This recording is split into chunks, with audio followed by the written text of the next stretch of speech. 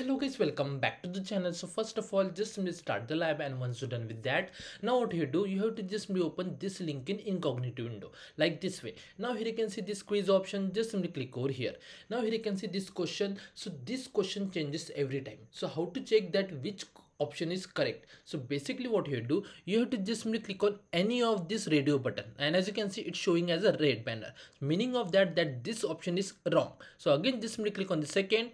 Again, just simply click on this third, and as you can see, when I click on this, because of this option is correct, because of that I was able to get a green tick over here. And once you see the green tick over here, then just simply click on this leaderboard option like this way, and then you will get a congratulation message over here. And once you get a congratulation message, now if you just simply come back to the lab instructions and click on the check my progress, you will get a green tick over here without any issue. And that's the way we have to complete this lab. If you still have any doubts, please do let me in the comment section.